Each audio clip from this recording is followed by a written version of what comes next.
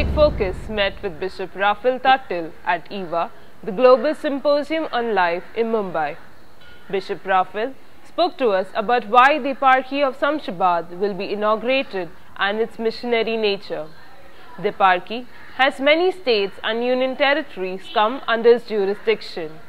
Here is Bishop Raphael speaking to us about the many missionary opportunities that lie in the future for the growth of this eparchy.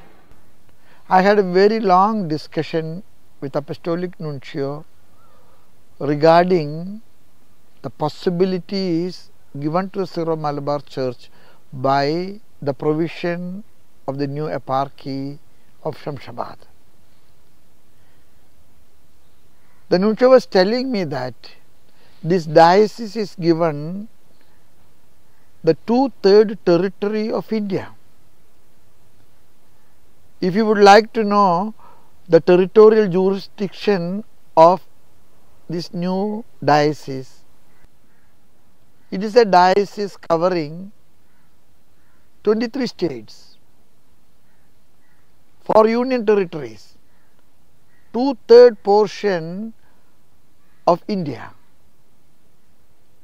And Apostolic Nuncio was telling me that this is given to you not merely to take care of 130,000 migrants scattered in the Latin diocese. Definitely your diocese will have to take care of the migrants, making provisions for the pastoral care of the migrant communities. But so big a territory is assigned to this diocese because of its missionary potentials.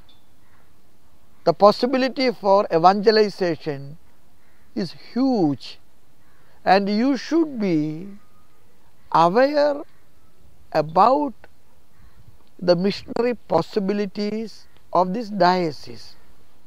Shamshabad diocese definitely will have a preoccupation of taking care of the pastoral needs of our migrants. But it has a bigger need of entering into evangelization. We have to do missionary work to all the people, to the ends of our country, reaching out all the people in this country, telling them that Jesus loves them, Jesus saves them, and the name of Jesus is the only name for salvation.